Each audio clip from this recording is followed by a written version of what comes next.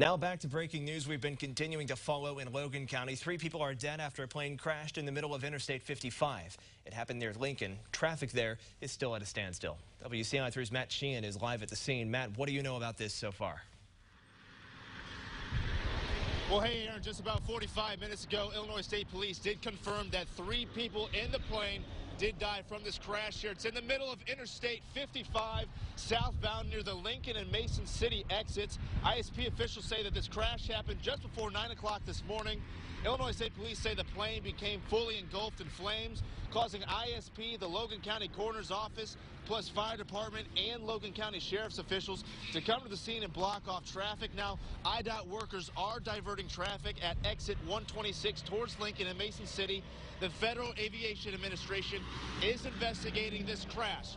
Now, Aaron, we're going to be continuing to survey this scene, and with any more information that we get here, we'll let you guys know both on air and online. Live in Lincoln, I'm Matt Sheehan. Back to you, Aaron.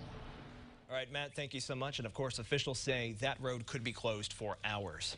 Now, this is not the first time a plane has landed on that area of I-55. In July 2018, a plane made an emergency landing just a few miles away from there. Police say the pilot of the Cessna single engine was attempting to land at the Logan County Airport when the plane lost power. During that landing, the plane hit a car. It had minor damage and nobody was hurt.